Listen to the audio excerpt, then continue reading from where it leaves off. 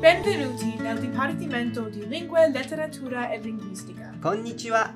ヨーク大学の言語と文学と言語学の部門へようこそ。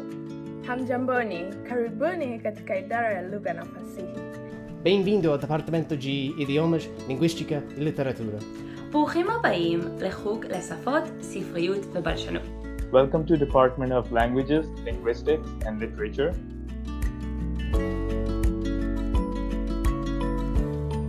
I chose to study at York's Department of Language, Literatures, and Linguistics because it gave me the opportunity to explore my Italian heritage in such an educational way.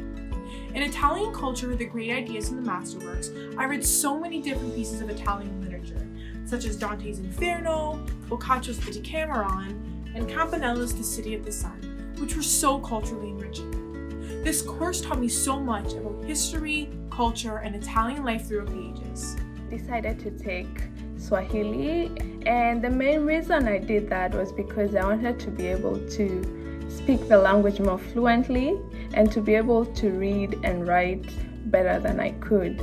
I also wanted to learn more about the culture, which I did. The course I took is ESL 1200, Society and Culture. I took the course because of the class size, and the course I took was with Professor Saskia, one of the great professors at York. This course improved my confidence level, team working skills, group working skills, and also the people skills. All those skills that you need to be successful in school and career. Personally, I've always had a love for languages. To take the Hebrew language specifically is because I was born there and that's the language you speak in that country, and I didn't speak that language. My family speaks in. It's something I've always wanted to learn, but I find that it's way easier to learn a language inside the classroom as you have a professor there that guides you, you have peers around you who are learning it at the same time as you, and it just makes it a more fun experience. It's one of the few universities in the area that has a dedicated Portuguese program.